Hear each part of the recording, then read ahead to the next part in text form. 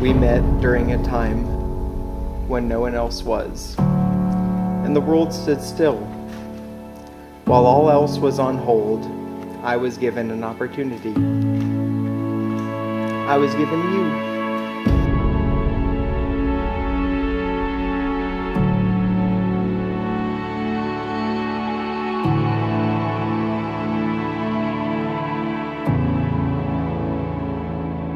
By now I'd be gone, but you found me. You only say so many words in your lifetime. If I spent the rest of mine telling you how much I love and appreciate you, it would not be enough. Our relationship has been so special and fun from the beginning. Your attitude is one of the many things I love about you.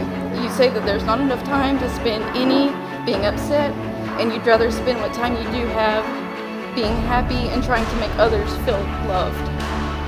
I've never met another person who finds it so easy to be so happy. The love that's around me. With no distractions, a chance for the small details of you to whisper through, with unexpected pieces that you would sprinkle in to surprise me. An artist's touch with design and decor that you spoil me with. And a trust in me that I take as a great responsibility.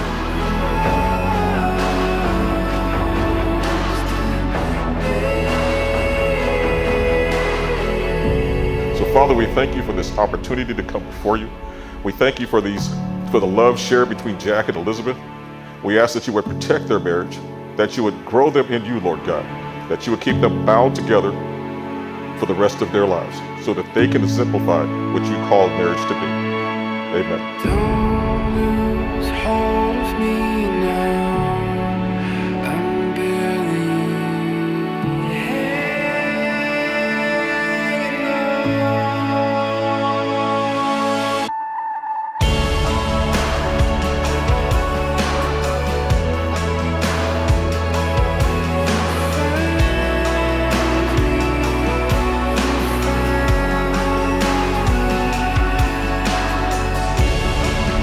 Day by day, I feel the sparks of excitement of something new, bundled with a comfort that can only be built with time.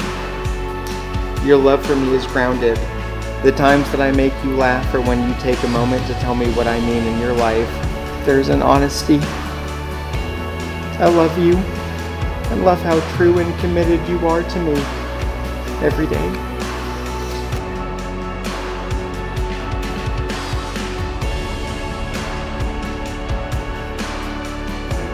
I promise to be loyal to you every day. I promise to always help you find things that are right in front of you. I promise to choose to love you, even on the worst and trying days.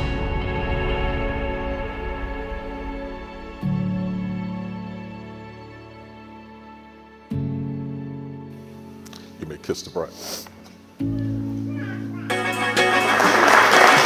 Ladies and gentlemen, I'm proud to present to you Mr. and Mrs. Jack Camp.